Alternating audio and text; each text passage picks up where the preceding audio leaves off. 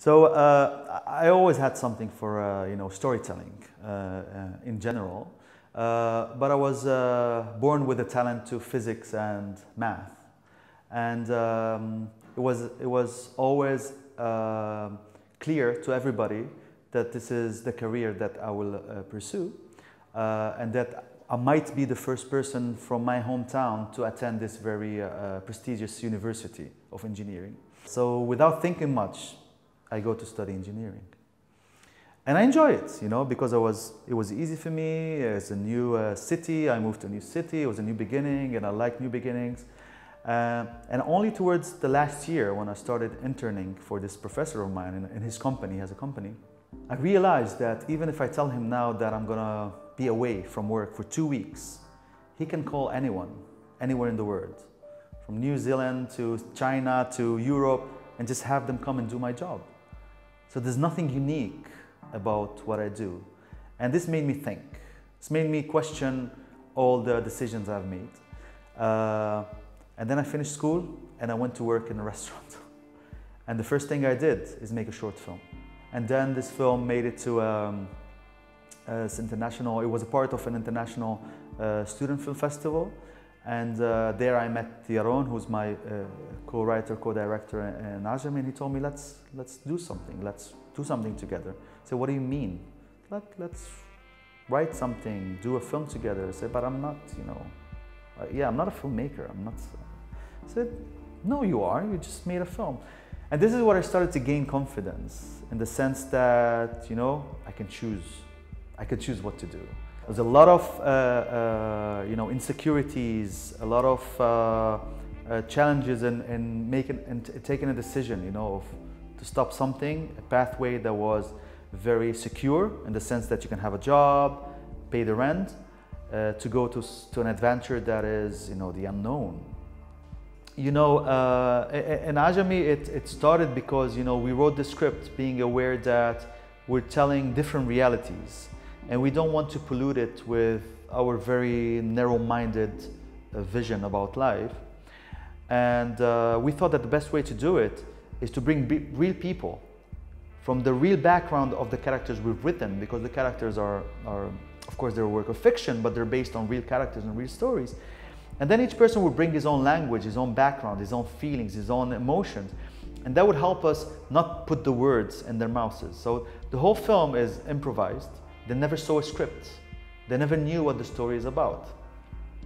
And the casting is a long process in which you teach the participants to get rid of this fear of failure, which results in the fear of the camera. When you switch on a camera, people are afraid because they don't know what is needed of them. They don't want to embarrass themselves. They want to deliver to you what you expected them to deliver, but they don't know what you're expecting them to deliver.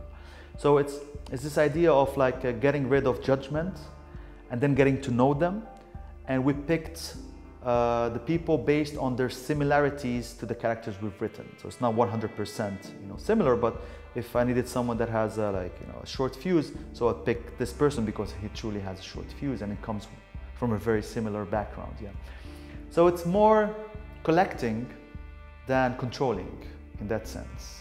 And it's more sitting back and trusting others than being a control freak. It's no, this, I don't like the way it doesn't exist in my way of work. It's oh, please don't smoke this way, or there's no even blocking. So I won't tell people yes, sit like this, put your cross your feet or your legs or whatever, and can you give me a little bit of your side? It doesn't exist, And I use real people with the real professions.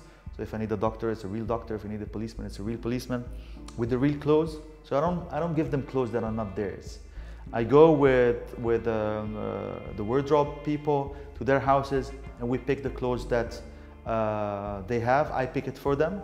I take them, so just to make sure that we have them, and then I give them on the day of the shooting. I give it to them, and it's a different method. So we shoot the film chronologically, because I cannot give them a script, and we shoot it with 2 cameras. So it's messy in terms of production. So you have to come back to the same location. But there are ways to resolve everything. So it's a long process of casting and preparations. The filming itself, it's very quick. It's with 2 cameras, no blocking. It's like creating the conditions for the situation and documenting it, basically. You know, when I come to Fest, I always have, you know, the faces. Like, these are people that I see once a year, you know, and I can name, like, you know, dozens of them, but I look forward to see them again.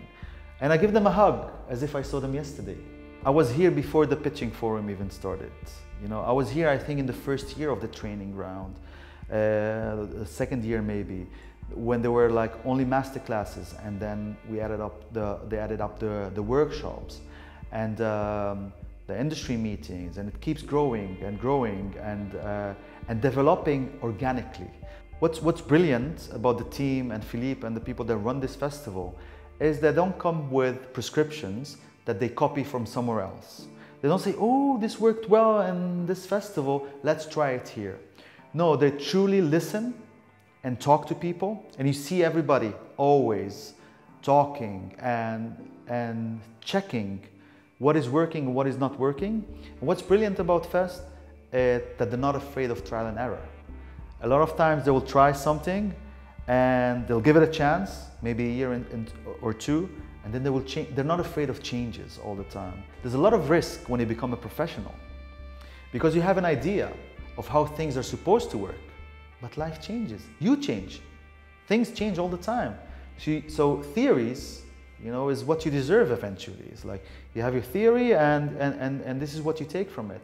And you need to be very open, and this is something that I constantly see here, like all those changes that happen. If something is working, so it's like, it doesn't stop there. People are always thinking about, okay, how can we make it even better than this? You know, and it's brilliant, I think.